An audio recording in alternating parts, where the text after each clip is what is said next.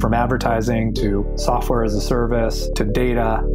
Across all of our programs and clients, we've seen a 55 to 65% open rate. Getting brands authentically integrated into content performs better than TV advertising.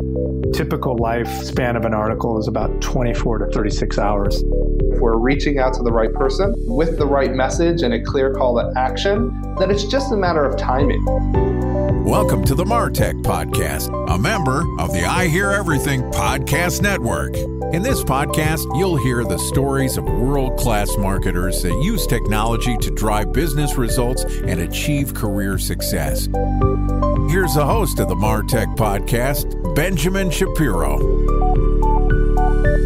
Welcome to the MarTech Podcast. I'm Benjamin Shapiro, the executive producer of the MarTech Podcast, and today we've got a special episode for you, which is going to be guest hosted by Doug Bell, who's the CMO of Chief Outsiders. Doug is a veteran CMO with a background in helping growth stage B2B SaaS companies reach their true potential, and I'm thrilled to invite him and some of his friends to take the microphone and share their knowledge with you, our loyal MarTech Podcast listeners. Okay, here's a special episode of the MarTech Podcast, guest hosted by Doug Bell, the CMO of Chief Outsiders. Hello, marketers. My name is Doug Bell from Chief Outsiders, and today we'll be talking about AI's impact on the content creator economy. Joining me today is Analisa Goodin, who is the founder and CEO at Catch+Release, which is a content licensing platform that helps marketers find authentic content from real people that aligns with their brief. Trusted by leading brands, including Disney, Nike, Amazon, and ESPN, Catch+Release provides a new path to licensing. And today, Analisa and I are going to dig in and talk about AI's impact on content licensing. Okay, here's my conversation with Analisa Goodin, the founder and CEO at Catch+Release. Analisa, welcome to the podcast. Thanks, Doug. It's great to be here.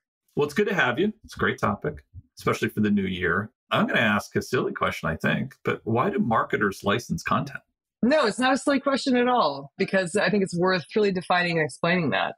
Content licensing is ultimately about ownership or usage. Ownership can be defined by a short period of time, like I own it for 3 months, or it can be I own it forever, or to use a scary word, in perpetuity. But licensing is really a process by which a marketer gains permission to use something in their materials, whether it's an ad or presentation of any kind. The person who's created something, whether it's a photo or a video, they're the copyright owner. They're the ones who own their work. And so in order for a marketer to use it, they need explicit permission, and that's called licensing. Sometimes licensing is the rights can be exchanged for a fee. Sometimes it's exchanged for a product or a different kind of value exchange. But I think at the end of the day, licensing is always about an exchange of value. Okay, so it could run the gamut from typical commercial terms, specifically around revenue share, potentially. Also sounds like it could be about bartering. But I'm curious, what are the economics of licensing versus developing your own content for marketers? Well, it can be extremely cost effective. Of course, it depends on what it is you're trying to get done as a marketer. But the alternatives to licensing are brands can custom shoot their own material. They can hire a director and a cast and a crew. You know, the credit lists that you see at the end of films and TV shows. That's the production world. That's the custom production world. Craft services, insurance, pet handlers. These are the kind of things required to make a commercial come to life, to make a shoot come to life. And that's been the main way marketers have made content in the past, is by hiring really qualified photographers and filmmakers to go create content on spec, really specific content to their needs. The opportunity today is that licensing can play a much larger role because there's so much content that's been pre-made out there. You see it on Instagram every day, and TikTok every day, and Vimeo and YouTube, and the list goes on. And so marketers now have the opportunity to, what Catch+Release calls, search before you shoot. Before you go out and shoot, why don't you search the internet first and see what might have already been created that you can leverage? Of course, it requires licensing because you have to, but the benefits of licensing, which is your question, are really around economics and efficiency. If you can find and license something in a few days, that saves you weeks on a production shoot and in some cases hundreds of thousands of dollars. So it can be a very good way for marketers to scale and to scale at the speed of culture too, because they're using content that's just hit the internet. It's fresh, it's authentic, it's real. It reflects the zeitgeist, a moment in culture that's happening right now versus waiting a few months to create something that you hope hits the mark. Yeah, it's funny. I was going to highly recommend that people ignore everything you're saying and actually develop their own content. But then you mentioned pet handling. And I think that really tipped me over as being a key part. But no, it makes a ton of sense. Really, what we're talking about is the economics are, do you want to go through the risk of producing content that may be, frankly, more costly and not have the benefit you're looking for? The thing I'm looking for here really, and it comes through really clearly in Catch+Release's value proposition, and I think that's really the beginning of our conversation around AI and AI's impact, but it speaks to connecting marketers with authentic content from real people. Why is that important? At the end of the day, it's about building trust with your audience, which is not something you can buy. It's something you earn. You can't buy trust, you earn trust. Trust is strong though. And it's a strong pull for people to make a decision to buy something or not buy something, to support a brand or not support a brand. So we've found in providing our service and in helping marketers measure the impact of the ads that they make using real content that trust is established quickly and on a couple of different levels. One is people like to see themselves. We're human. We're very vain. I'm sitting here. We have video on the call now, and I'm looking more at myself than I am at you. That's just the nature of Zoom. I always have to go into speaker mode just to make sure I don't accidentally do that the entire call. But it's human nature. We like to see ourselves. And so when we see something that we can relate to in an ad, a video caught in a moment that looks like something we may have just scrolled past on TikTok, or something that represents a family that we might relate to, or even ourselves, we engage more, we lean in, we want to listen. So it decreases the abstraction between an advertiser's message and the consumer on the other side. The other way that it fosters trust is that marketers are licensing content from real people and paying them money for the license to use their photograph or their video. Those creators, as we call them, are going through the process of licensing and being treated like a professional. So when they see themselves in the ad and they know that they've been paid good money to be a part of that process and they feel treated well throughout the process, that also creates a bond. So it's pretty hard to break. But ultimately, it really comes down to trust. How can marketers build trust with their audiences as quickly as possible? And a lot of that has to do with the visuals that they use. How can we visually reflect back to our audience? How do we visually use our audience to reflect our brand? And that causes people to move, to change their behavior. What we want to talk about is understanding really the content licensing process here, Analisa, and specifically how AI has helped. But you're in this place now where we're talking about something that maybe is not typical for B2B marketers, which is what I'll call highly produced content. This is the cornerstone of what we've been talking about on some level, right? So we're talking about, again, we said pet handlers, et cetera. We're talking about licensing content that has a fair amount of investment that goes into that. That doesn't feel like a corner of content where we're seeing the insinuation of AI-generated content. So does this value prop change? Does it flex when we're talking about maybe less produced content, especially as it applies to more and more AI content flooding the market? I think there's a few things I'd like to disambiguate there.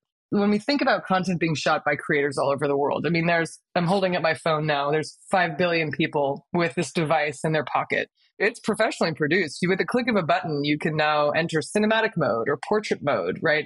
These are production capabilities that are now being democratized, to use another piece of jargon, but true, right? Now you have billions of people with the capabilities that used to only be reserved for the educated in the world of photography and film. So that's just a stigma I'd like to point out, that we think, creator content is going to be lower quality. Well, and kind of by the fact that the tech is there means it actually isn't. The other thing is, when it comes to AI, there's this world of generative AI, right, where you can prompt an AI engine like a Midjourney or an OpenAI to generate an image for you or a video for you. We believe there's a future for that in advertising. The licensing is one of the biggest blockers to it.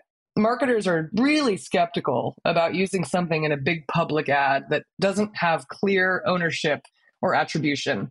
And it's hard for copyright law to look at AI and say, who can be attributed to this? Who owns it? Is AI a copyright owner? That's kind of hard. AI can't take us to court, at least not yet. We'll see what the future looks like. So who owns it? Does the person who prompted the engine own it? Well, not necessarily, because what if they used in the style of Picasso in their prompt? Doesn't Picasso get the rights to part of that? So it's a super messy, super interesting, if you're a copyright enthusiast, interesting area, but very unresolved. So for marketers, especially large public brands, they're a bit reticent to take the risk on using something like that. So what we've heard from our customers a lot is, fine to use it for internal purposes as we're developing ideas and trying to get a sense for what we want to produce, but not for the public, not for the sort of final end result.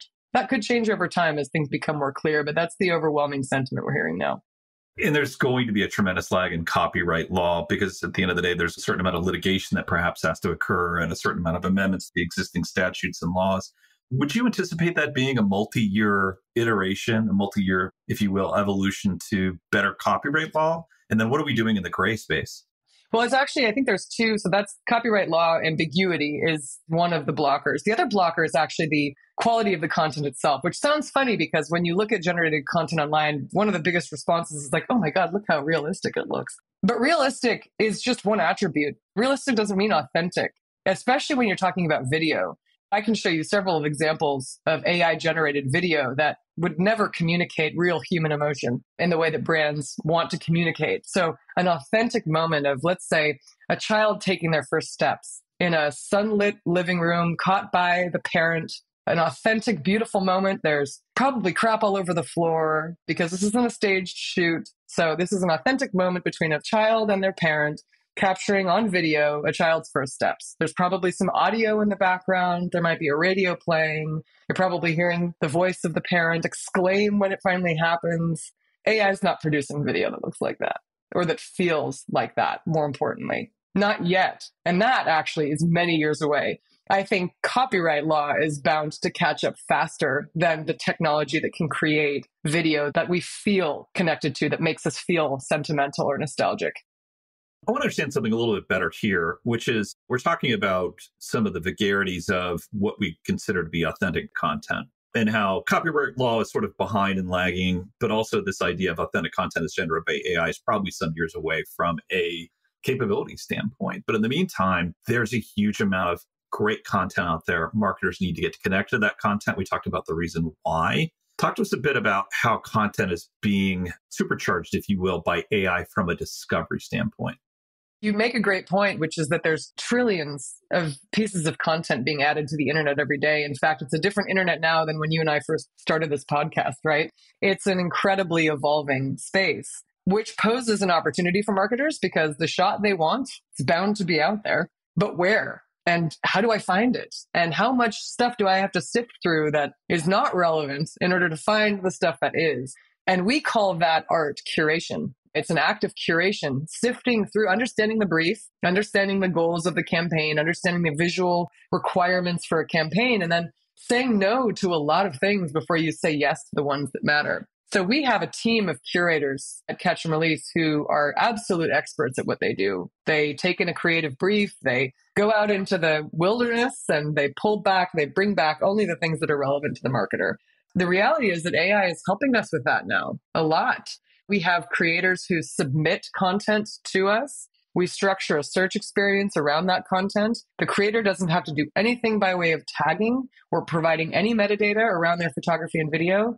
The AI is acting as a curator, is looking at each asset, each photograph, each video, and saying, here are the qualities, here's the tags, here's the metadata we think will be important to surface to the buyer or the marketer. So AI is becoming an extension of our curation capability. It's becoming a technology we can apply to how discovery works by inferring what's happening in an image or a video and by teaching it to understand what's important to a human, especially a professional communicating human. Marketers are professional communicators, so they know the je ne sais quoi in an image or video. They have an understanding of the unspoken things that are communicated in an image or video. And so we're able to train our AI to do that, which is absolutely remarkable. And our curators are helping to train our AI. It's wonderful to see that that's possible. So you're getting to the right content faster, and probably the quality of what you're initially presenting is better. But I'm curious, why are we not just common marketers prompt capabilities away from finding the same content? What our engine has built is a capability to prompt an engine to return results. When we think about prompting an engine to create a piece of content on its own, we're left again with those capabilities limitations that we talked about earlier. Yeah, I think a way to frame this maybe is to say, where are you guys jumping in and providing value compared to, say, your typical marketer sitting in front of their console, ChatGPT, Claude, whatever LLM you're using that day? How is it what you guys are doing is different? Is that the human element, in other words, the people that have the instinct to curate the content or organize things correctly, compared to, say, somebody who's staring at ChatGPT and wondering how they're going to get to the content they need?